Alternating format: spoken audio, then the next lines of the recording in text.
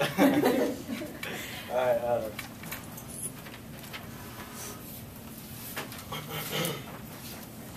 this is my first visual. It's a binder. The reason I chose that is because I think education is very important.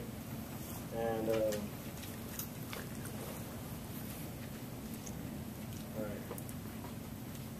my education so far has been not straight A's, but good grades.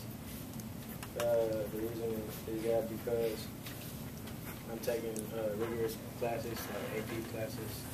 I took 3 AP classes so far, and I've passed them all. For my college education, I want to go to WSU.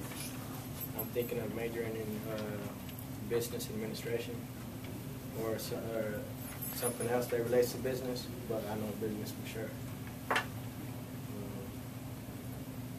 My family, I have 5 people in my family, including me. That's my mom, my dad. My dad is like 10 years older than my mom. That's a big difference. Everybody thinks my mom is my sister. And I have a little sister, she's 10. And I have a twin brother, same age as me, 17. At first, when my parents knew that they were having their first kid, they didn't know they were having twins. They were only expecting my brother.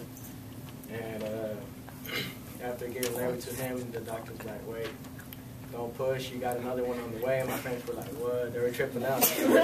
So yeah, that's me, unexpected child.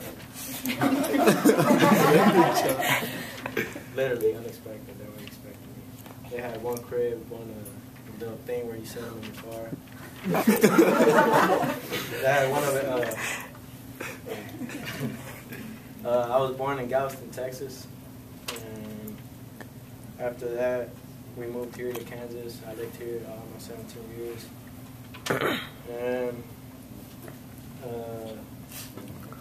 I play baseball not only because I like it, but because my dad, I grew up around baseball. My dad's played baseball his whole life.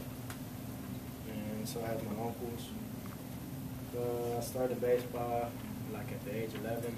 I played for a little league team for 2 years. And after that, I've been playing since.